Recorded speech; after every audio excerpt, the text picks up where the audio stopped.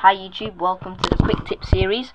This is quick tip number 6, and today we're going to show you how to change the default location that Windows Explorer opens to.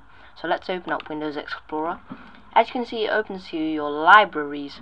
Now if you don't use your libraries, there's absolutely no point for it to open to your libraries. So how do I make it open to my personal folder? Well, right click on it and right click on Windows Explorer, go to properties, and here you need to change the target.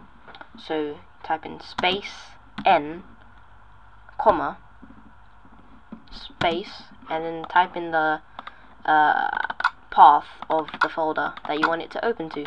So I want it to open to my personal folder. I'll just paste that in and click apply and OK. So now if I click the icon, it will go to my personal folder as it has done, and it looks and actually it is more easier to use now, more accessibility for you, and yeah, that's pretty much it. Please comment, rate, subscribe if you like our videos, and thanks again.